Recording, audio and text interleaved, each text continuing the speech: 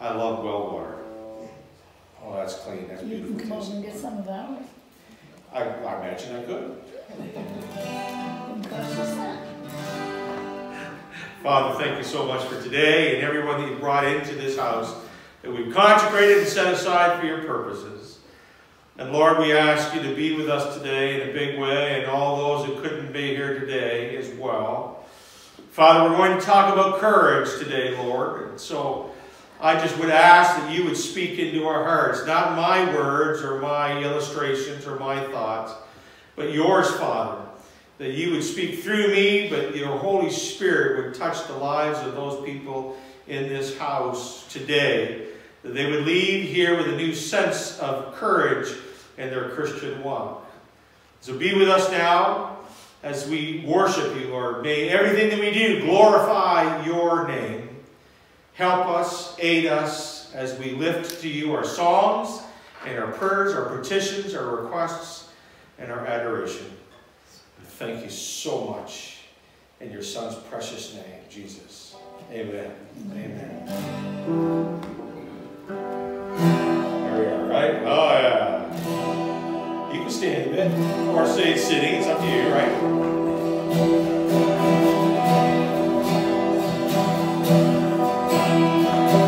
Jehovah Jireh, my provider, His grace is sufficient for me.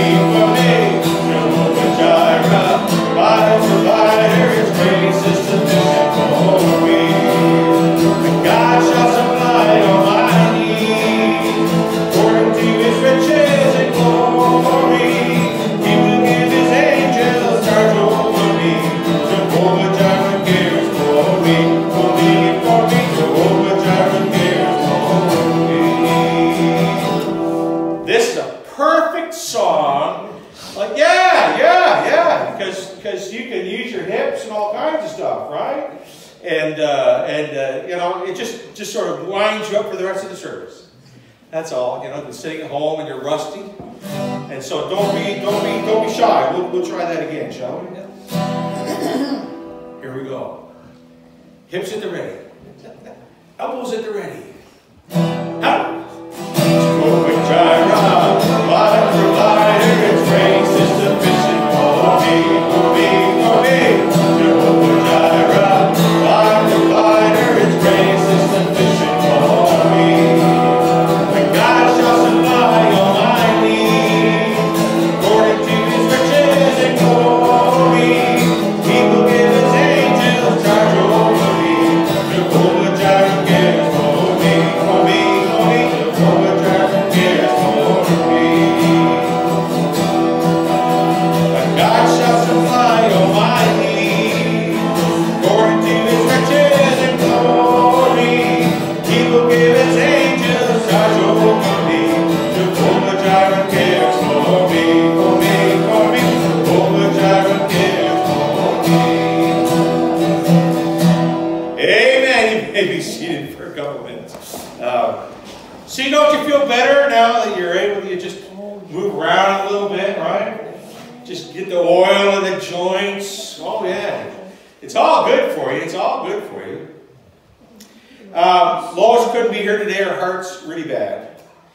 And so if you keep her in your prayers as well, not just the festivities across the street last night, but her heart's not working very well. And so if you could keep her in mind as well. And is there anything later on that any concerns, any announcements that we don't know about that are not in the bulletin at all? No? Everything's pretty good today? I think so. And I'm even tossing around the idea of perhaps having an outdoor service in September. If we get a nice weather. Down there where was that? Gazebo? No, right here. Right, yeah. Right down where the Quaker house is and everything, that little Quaker Lane. Perhaps pull some chairs out of that big lawn or whatever, and we'll borrow some power from the person who lives up in the house there, and do that. Might have to drag it all the way down from here. You would let us use your outdoor plug, wouldn't you, Carol? There you go. And so we're looking to do something. We have some nice days up ahead, forecast. We'll probably do something outside, and maybe get some more members of the community in to watch and to listen. I think that would be, fun. Let's just take some time to worship the Lord.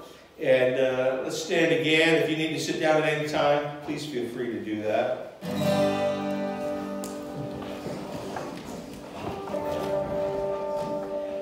I stand amazed in the presence of Jesus of Nazarene, and wonder how He can love me, a sinner condemned unclean.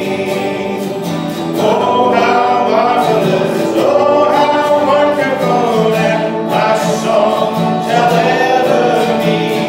Oh, how marvelous, oh, how wonderful is my Savior's love for me.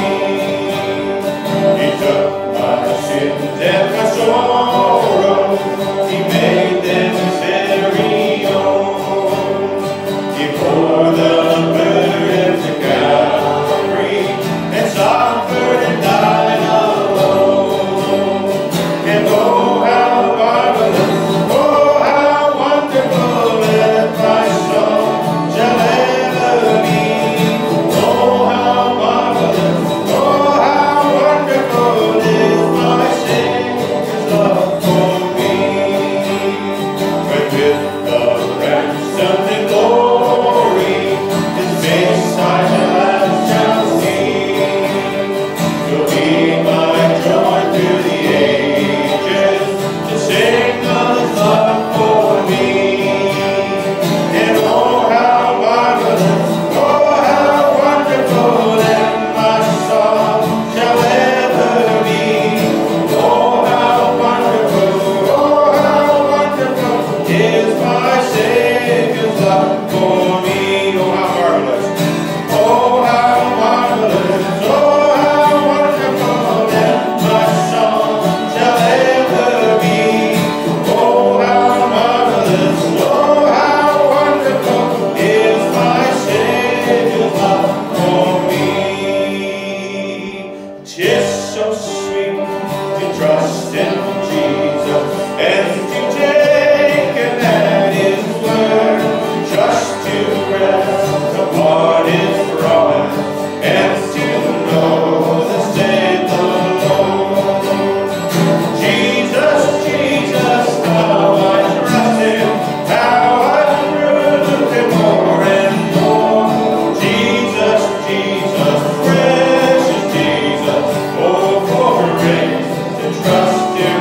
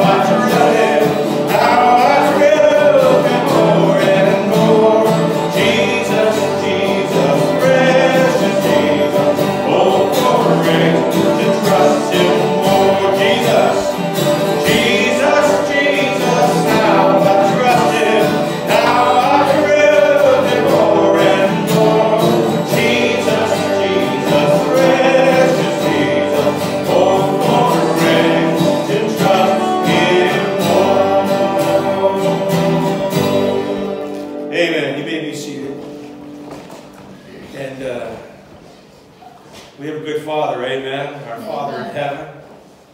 And we just want to praise Him this morning.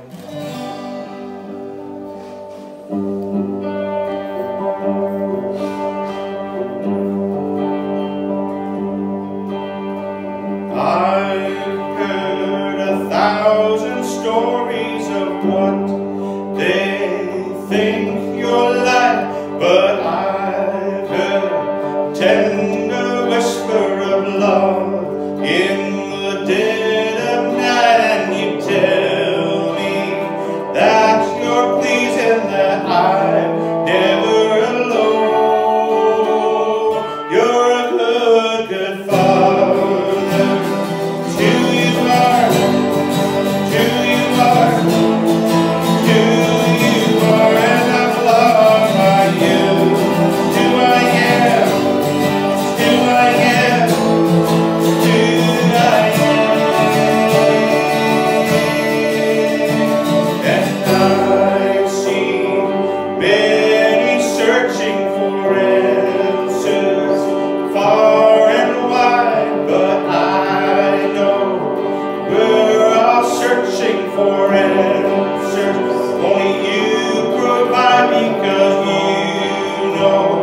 Just what we need before we say a word.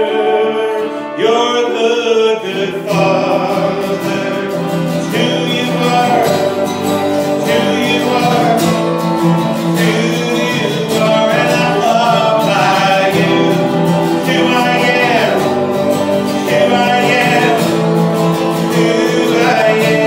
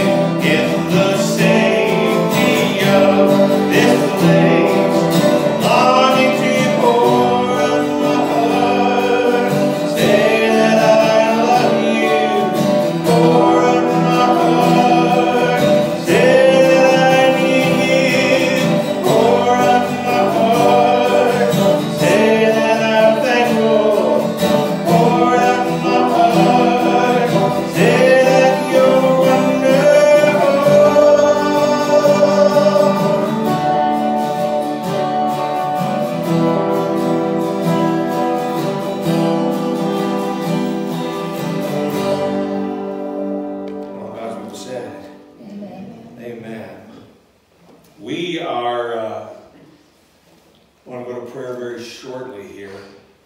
And we need to pray for Lois, please. And pray for our congregation. Pray for those who couldn't be here. Our communities. We have an election coming up. I will not tell you where to vote, or won't make any suggestions. I think that even would be against the law, I'm not sure. But I would, it's true, I would, however, encourage you to vote your conscience, be involved in that for our province, and I'll leave that, and that's where that is. We need to pray for those, for this situation we're in, the COVID-19, and still spreading by foolishness. And, I think we have to pray that some young people, older people as well, but a lot of young people, just come to their senses and understand that this is a dangerous thing. It really is. And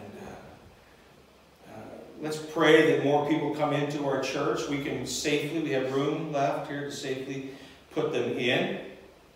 And so just pray for those things. And we're going to sing this beautiful song to prepare your hearts called In His Time.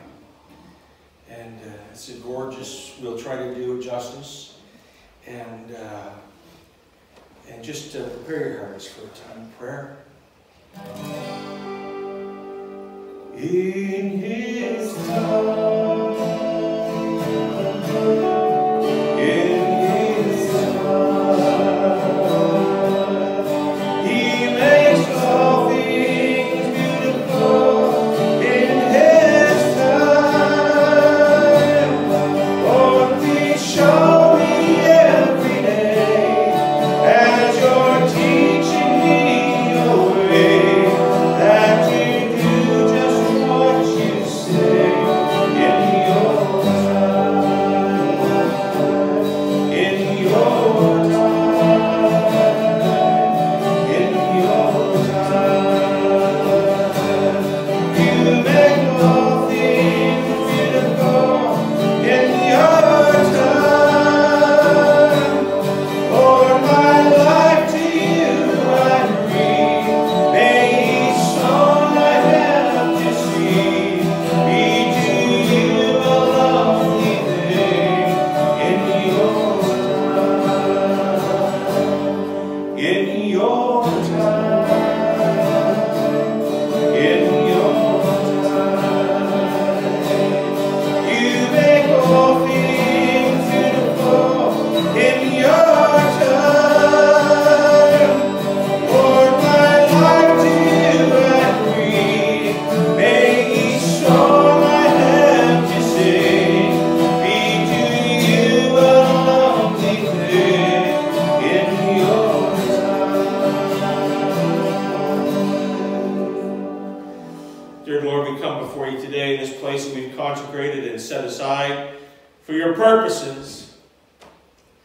We come before You today hoping that we can glorify You with all that we say and all that we do and all that we think. We just want to do that, Father. We come before You trusting that You have our best interest in mind, trusting in Your power. You are all-knowing, all-seeing, all-powerful, graceful, merciful. And we praise You for that. Lord, I lift this congregation to You this morning. Those who are sitting here this morning and those that cannot be here for whatever reason. We lift to You our hearts and our minds and our soul and our strength. We worship You. We pray to You. We lift our concerns to You because we know that You hear them. And we want, Father, to be more effective in our community. We want You, Lord, and ask You that You reach out into our communities and bring people in, that we might love on them, and they might come to know a faith family, a different family, a family of love, a family that doesn't judge, a family that can help them know You. Father, strengthen us. We're in a time of sickness, a time of stress, a time of restrictions, a time that's been unprecedented in most of our lives, Lord. Please help us to endure. Help us to love the unlovable, to forgive the unforgivable. Help us, Lord, to be the children that you would want us to be the human beings that you would want us to be Christians, Lord, followers of Yeshua, followers of your Son, Jesus, in the way that we ought to be. Help us to do that. Father, for those that may be sick, those that may be struggling financially or in their relationship or even in their spirituality, Lord, we ask that your presence weigh heavy upon them. That if there is a sickness, Lord, that the very balm from heaven's gates will flow upon them. And I, selfishness, lift up my wife Lois to you, who's struggling with her heart these days. And I ask, Father, as I have for decades now, that you bring a healing into her life. Lord, I'm going to be the persistent widow, and I'm not going to give up. Father, when just anyone here in this place that might be suffering or ailing in ways, and I know that there are people here that have various illnesses or problems, Lord, and I ask, Lord, that you give them some relief, that you just push the pains and the aches and the concerns out for a period of time, Lord, whatever is on your mind, whatever your will is, that you would do that. And I ask, Father, though, that as we prepare to listen to your message today, again, that you would speak to people, to their heart, that you would raise them up to be the followers of your Son, that you would want them to be, that we would have the courage to do what we know we ought to do, and the courage not to do those things that we ought not to do, Lord. And so, Father, have mercy on us. Pour your love upon us. Pour your mercy upon us. And we will thank you and be grateful for your presence. In Jesus' name, amen. Amen. Thank you, Sandy. And I want to attempt to sing a song for you before we bring the message today. And I'll see what I can do. Like I said, we were kept alert a great deal of the evening. And let's see what we can do.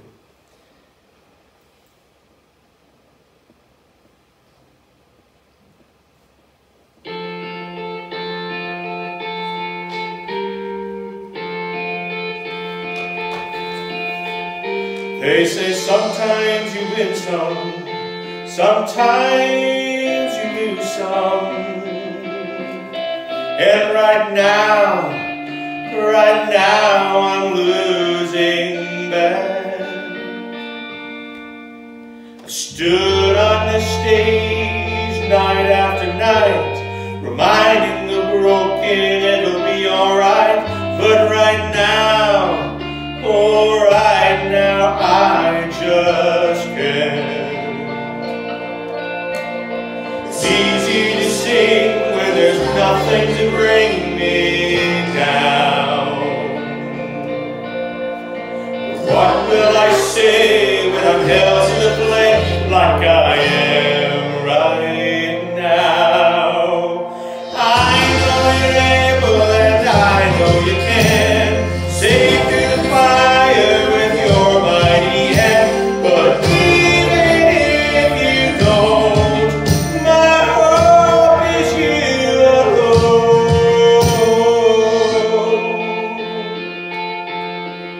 They say it only takes a little faith to move a mountain. Well, good thing, a little faith is all I have right now. But God, when you choose to leave mountains unmovable,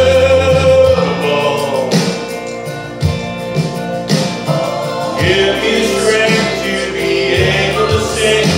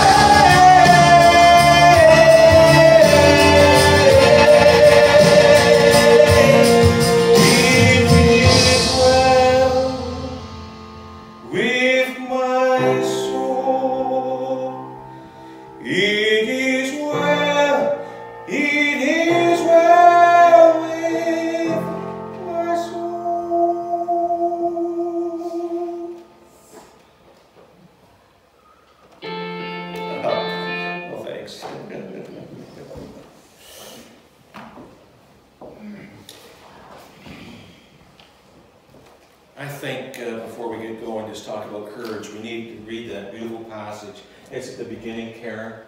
1 Corinthians 13. 1 Corinthians 13, verses 4 to 7. Have you got it there? Yeah.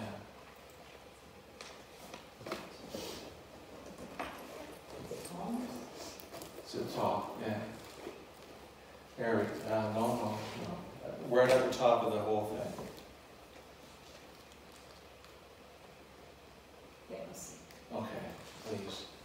Here we go. Let's sing this. Let's say this together, shall we? Love is patient. Love is kind. It is not jealous. Love does not brag and is not arrogant.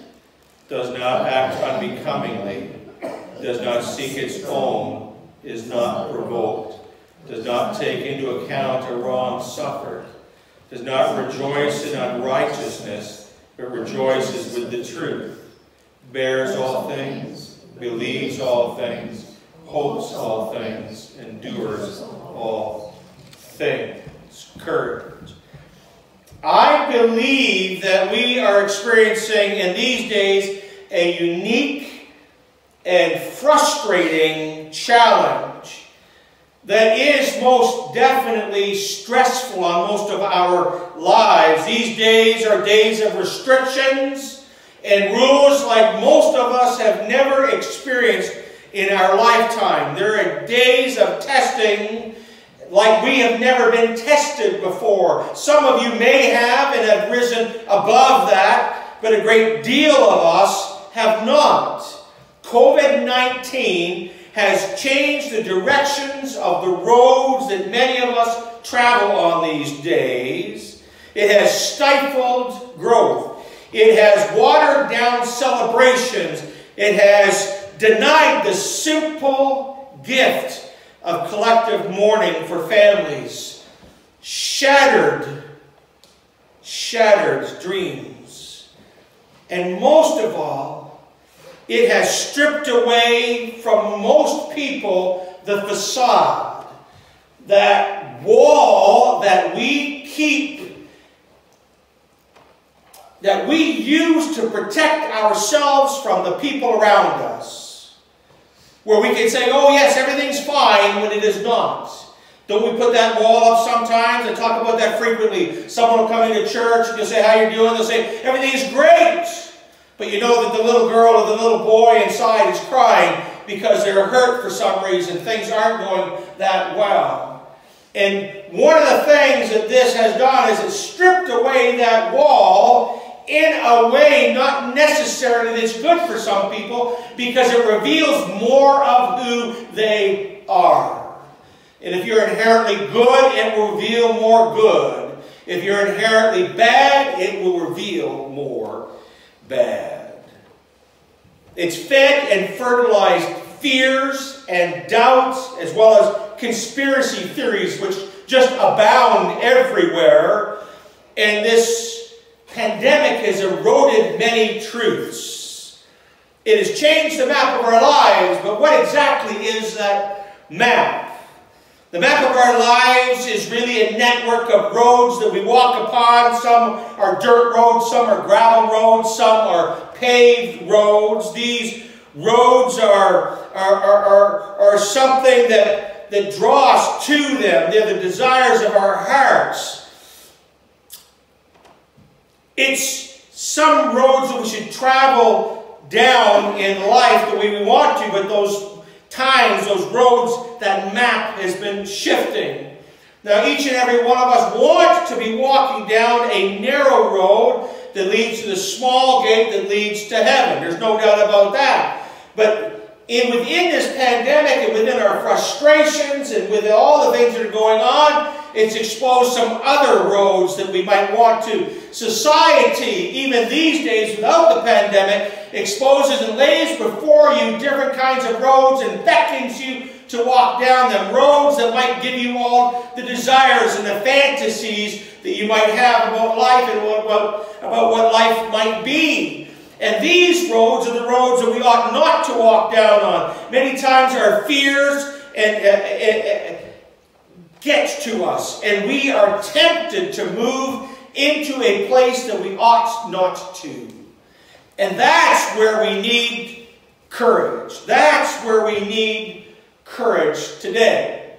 We're going to read Psalm 27, and Karen will have it up on the screen for you. You can work in your scripture, Psalm 27.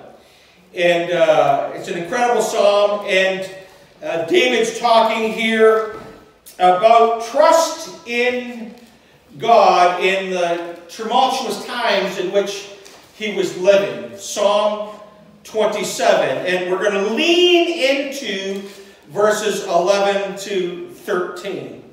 Psalm 27. The Lord is my light and my salvation. Whom shall I fear? The Lord is the defense of my life. Whom shall I dread? When evildoers came upon me to devour my flesh, my adversaries and my enemies, they stumbled and fell. Through the host encamped against me, my heart will not fear. The war arise against me. In spite of this, I shall be confident. One thing I ask from the Lord, that I shall seek, that I may dwell in the house of the Lord all the days of my life, to behold the beauty of the Lord and to meditate in his temple. For in the day of trouble he will conceal me in his tabernacle. In the secret place of his tent he will hide me. He will lift me up on a rock. And now my head will be lifted up above mine enemies around me, and I will differ in his tent. I will offer in his tent sacrifices with shouts of joy. I will sing, yes, I will sing praises to the Lord. Hear, O Lord, when I cry with my voice, and be gracious to me and answer me.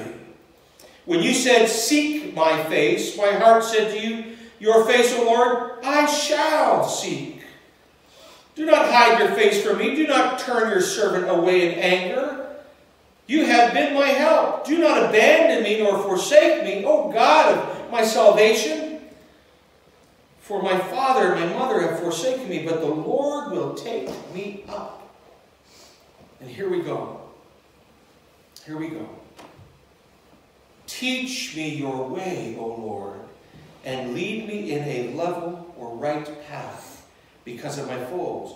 Do not deliver me over to the desires of my adversaries, for the false witnesses have risen against me, and such as breathe out violence. I would have despaired unless I had believed that I would see the goodness of the Lord in the land of the living. And then it's as if David pauses. He looks at his reflection. He thinks about what he said and what he's thinking. And he speaks to himself here. He's trying to convince himself. He's trying to encourage himself. And he says, what we find in verse 14, this. Wait for the Lord. Be strong and let your heart take courage. Yes, wait for the Lord. This is what he says to himself. And many times this is what we need to say to ourselves. Wait for the Lord. Be strong and let your heart take courage. Yes, wait for the Lord. So what exactly is courage? What exactly is courage? A dictionary says that courage is the strength in the face of fear or pain or grief. That takes courage. It's a sense of acting in a way or responding in a way that takes a risk. Not too much of a risk, but not cowardly as well. It gives us a level plane to stand on, to stand up and stand against those that treat us poorly, or those that would seek to do us or those that we love harm. All this being said, there are many, but I want to focus on 6 types of courage that I would like to look at today. And they're in your bulletin, so you can take them home with you. They're on the back, and you can read them again. Physical, social, emotional, intellectual, moral, and spiritual are all of the types of courage that we're going to look at today. The first one we're going to look at is physical courage. Physical courage. Many times this courage is the first thing we think. You know, we think about someone, a soldier running across the field against a rain of bullets coming on them to save someone or to take out a position or whatever. And that's what we sort of define as a physical courage, because they are taking their physical bodies and throwing it against the enemy. Physical courage is pushing yourself, in essence, beyond what you might see or experience as something that is comfortable. It's a bravery that risks bodily harm or even death, where bravery really is just courageous behavior. It is a character trait that you should embrace.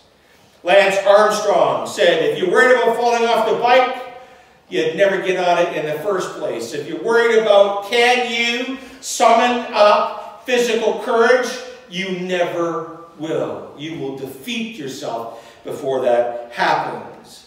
There's an individual I only know as Hallock, and he said this. Let me read. He said, you can prepare yourself as much as possible for such circumstances where you are in desperation, but when push comes to shove, most people's minds will break before their body does. The mind plays a much larger role in the physicality of our survival beyond so much more than we can muster up. Now, the book of Romans, chapter 8, verses 5 to 6, says this. For those who are according to the flesh set their minds on the things of the flesh, but those who are according to the Spirit, the things of the Spirit. For the mind set on the flesh is death, but the mind set on the Spirit is life and peace. The mind set on the Spirit is life and peace. The mind set on the Spirit of God, the mind that embraces the Spirit of God, the mind that consumes the Spirit of God will strengthen in body. The Spirit of God will help you to strengthen what you have within you. I'm watching a show right now called Eco Challenge on the TV. And it's the world's toughest race. And it is. 60 teams of 4 start, and not all of them finish. They climb 1,000-foot waterfalls with slippery rocks. They go 12 kilometers through frozen water. They slash through the jungle. It's unbelievable. But as I've been watching this, I've been watching it for a couple days now with Lois, we see that so many of them give up because they think they can't go on. Some do because their bodies are just broken or cut or bruised or spent. But many of them quit because their mind tells them, I can't do this, and it defeats their body. If we come to the Lord, if we seek a spiritual mind, we'll be able to summon up a bodily, physical courage when it is necessary. There's also a social courage. This type of courage is familiar to most of us. It risks us embarrassing ourselves or people coming against us. It allows you, in essence, to be comfortable in your own skin. Winston Churchill once said, courage is what it takes to stand up and speak. As well, courage is what it takes to sit down and listen. Being a Christian is difficult. Being a Christian is difficult. It would be so much easier not to follow Christ. It would be so much easier not to try a life based on the writings and the movement of the Holy Spirit. It would. You could do what you want to do, say what you want to say. People have different morals, different ethics, whatever, it doesn't really matter. But when you make a decision to follow Yeshua, when you make a decision to follow Christ and you live a different lifestyle, you're going to come up against opposition. Socially, you need courage. People will abandon you, perhaps. Family will cause you problems, or people in your family may not talk to you because you choose to worship God, you choose to come to church, you choose to tithe, to support the church and the different movements that we're trying to do, and they don't understand it. And you should do something else. Why can't we go to the ball game on Sunday? Why would you go to church? Why are you doing these things? Why don't you drink? I don't have a problem with drink it in the Bible, right? It just says if you're going to get drunk in the Holy Spirit. But people who drink to excess, oh, why can't you get blottoed? Why can't you party? Why can't you do that? Because it's not what God calls us to do. We need to take care of our bodies. We need to take care of ourselves. And people will look down on you. People will say things to you. It's going to be difficult for you socially if you are a Christian. Many people will cause you some grief. And that's where you need a social courage to be able to say the things that you need to say. And do and live the way that you need to live.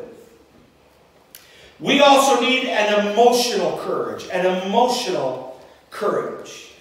The kind of courage that opens us up to the full spectrums of things that we think and emotions. Now, I did some research, and I have here before me the most common emotions that you can have. The most common emotions that we all have. And they are this: happiness, sadness, anger, anticipation, fear, loneliness, jealousy, disgust, surprise, trust, contempt, hate, and awe. These are all emotions. And we've talked about this many, many times. You have absolutely no control over your emotions. You don't. You're going to feel a certain way. You could have one or all of these emotions at some point, and you have no control over it. But what you have control over is how you act and how you react. Many times people ask me what my greatest strength and my greatest weakness is. That's a common question. Whenever you go to a new church, I'm not going to any new church anytime soon. This is it. I'm going to be here. You're going to have to take my dead, cold, clammy hands out of this place. Right? That's it. But what I'm saying, all the churches I have gone to in the past, they always ask the same question, and maybe in jobs too. What's your greatest strength and what's your greatest weakness? So you have to think and contemplate, right? My greatest strength is I wear my emotions on my sleeves. If you upset me, you won't have to guess that I'm upset. It'll be written all over me. And that's a strength because I believe that there's no pretense. You don't have to guess how I feel, right? You will know how I feel. You can see it on me. And my greatest weakness is the same thing. I wear my emotions on my sleeve. When I first went into ministry in some of the classes at college, and they said you're going to have to really sort of hide your emotions. You can't be emotional. You have to sort of be very professional. And I said, I can't do that.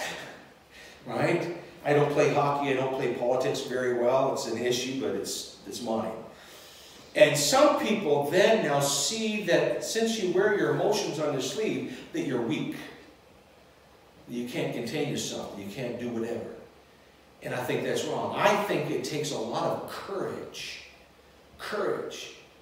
to wear your emotions on your sleeve. I think it takes a lot of courage to show your emotions, but control those emotions. Right? Control those emotions. Proverbs 26 and 23 to 25. Like an earthen vessel overlaid with silver dross are burning lips and a wicked heart. He who hates disguises it with his lips, but he lays upon deceit in his heart. When he speaks graciously, do not believe him, for there are 7 abominations in his heart. You may not hate. You may not hate, and I hope that you do not. But whatever emotions you have are going to be in your heart. And if you come out with jealousy or disgust or contempt or hate or anger, that is going to lay heavy on your heart. It will be a deceit on your heart. We need to have an intellectual courage.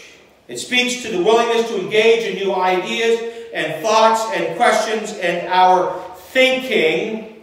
Marie Curie, a scientist, once said, "Nothing in life is to be feared. It is only to be understood."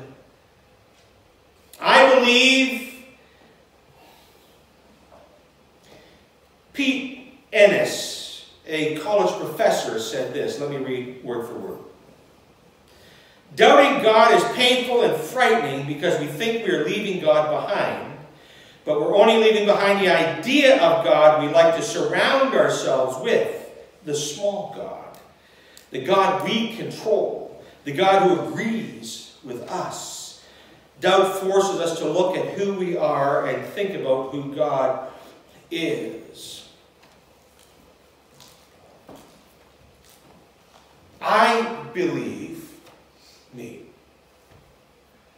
that each and every one of us on our Christian walk at some point will have a doubt or will have a moment of unbelief. We'll have a doubt or an unbelief that God has our best interest in mind, or that God will do what we think God should do. I've been praying for Lois for 25 years since her first heart attack. 25 years. And each year her heart gets worse. And last night she dropped down another step, I believe, and her heart's much worse. And there are times when I've said, "God, why would you let her suffer like this? She loves children, she loves church, she loves you." And, you know, almost every day I pray, "Can you heal her? Can you heal her? Can you know?" And I got to tell you, there are times when I thought, "God, you know, have I done something wrong? Are you really there? Why would you do this?" Because if you're a God, if you're all that, all-knowing, all-seeing, all-powerful, all-strength, graceful, merciful, why can't you pour a little bit of that upon my wife? Now you may say to me, "No, I've never had a doubt since I've come to know the Lord. I've never had a moment of unbelief, and I would be this close to calling you a liar."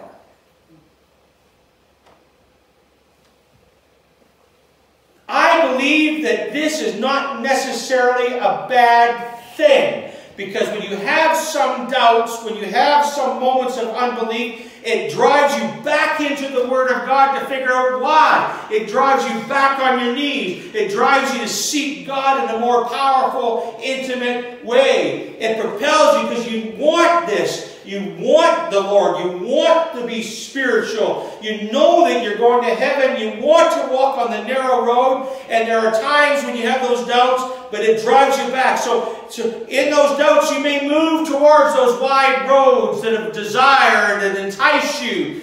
But we need to come back onto the narrow road. We need intellectual courage. Courage of thought, courage of belief, courage of understanding about what's going on in our lives, in the lives of our faith family, in the lives of Christians in general.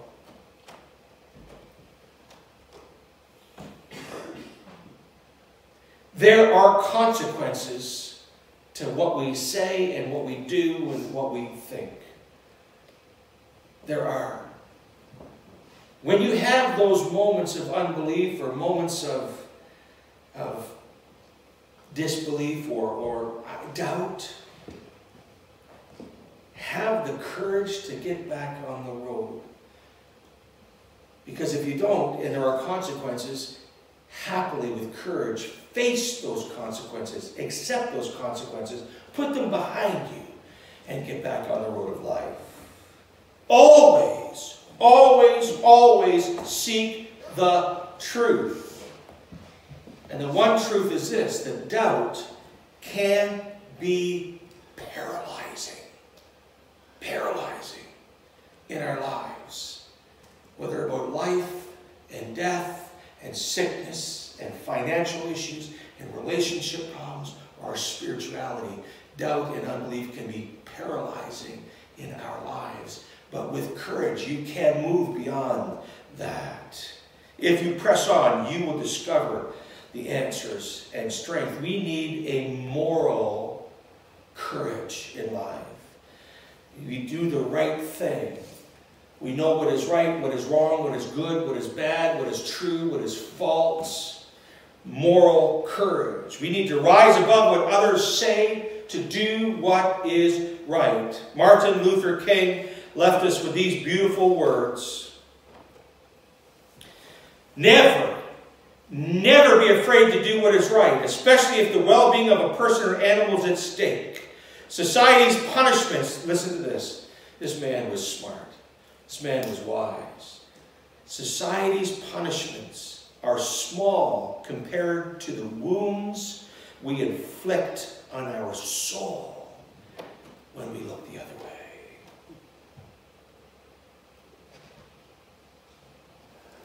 God said to his people in Isaiah chapter 1 and verse 17, learn to do good, seek justice, reprove the ruthless, defend the orphans, plead for the widow. We also need a spiritual courage, and that's the last one we're going to look at. It fortifies us when we grapple with questions of faith or our purpose in this life or the meaning of life for us.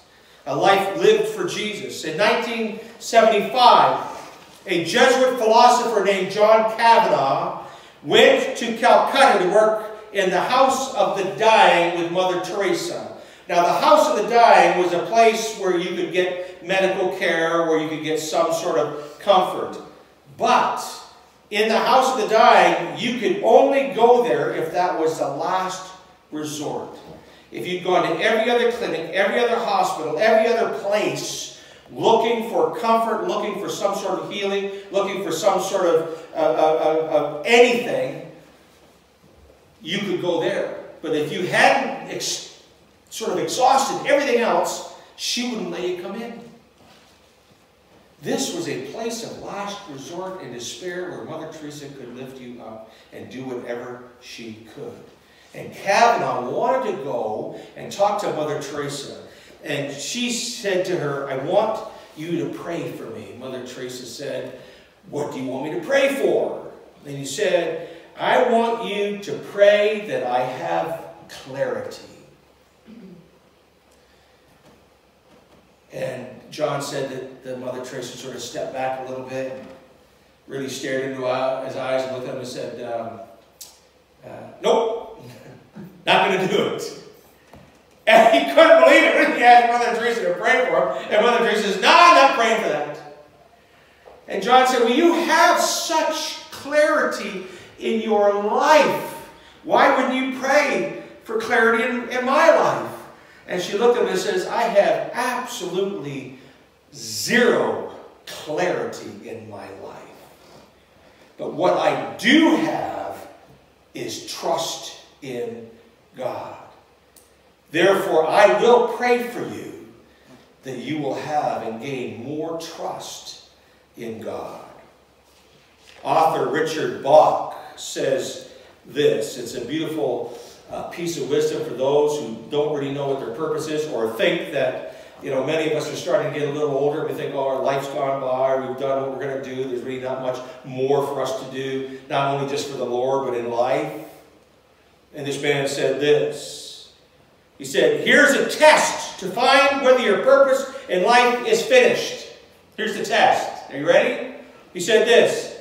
If you're alive, it isn't.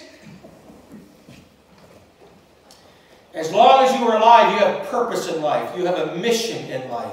You will have more purposes. You will have more understandings. Life brings to us at different ages many different but satisfying things. When I was 44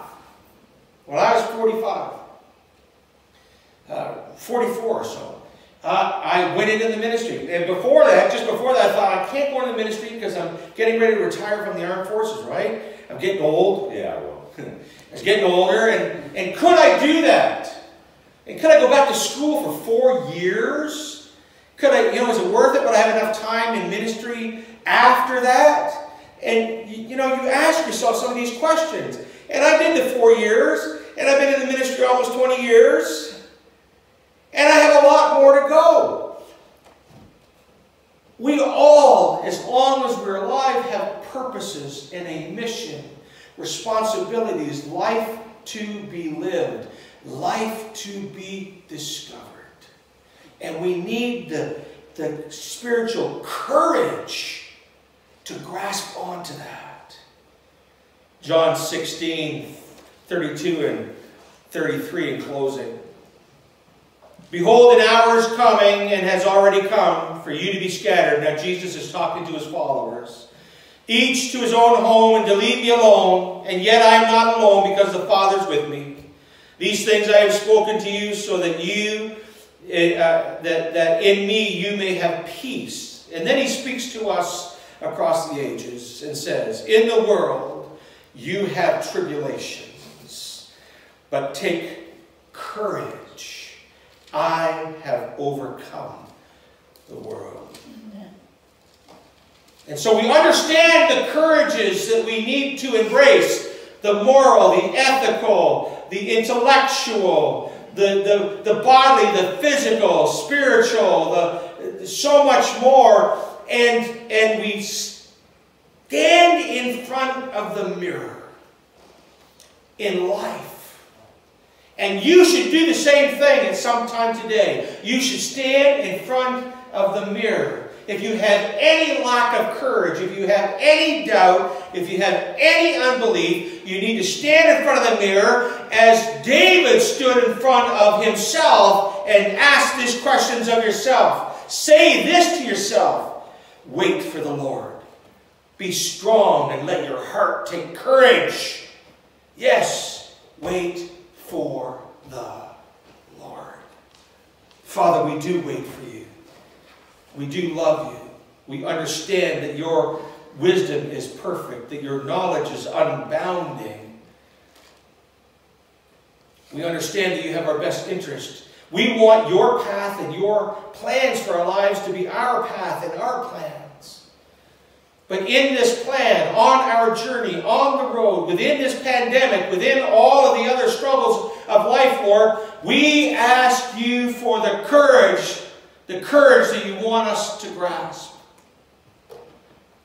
And so my prayer in closing of this message, Lord, that has hopefully come from you, through me, into the hearts of those that are in this place now, is that we find, grasp, are given, and embrace courage. Courage to live the abundant life that you died to give us. And I will thank you in Jesus' precious and holy name. Amen. Amen. Amen. We're going to sing to you. And Seth has broken out the drum here. So he's growing in his gifts. He is. And so we're going to stand and sing this together. And when you are feeling it's time, please head out. Please social distance. And no hugging or kissing today. Which is unfortunate. I know. And let me say this before we start to sing. May God bless you. May God give you courage. May God love you and hold you close till we meet again. Amen.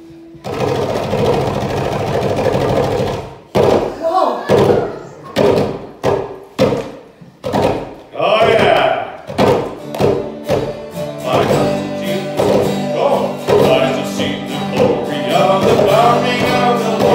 He is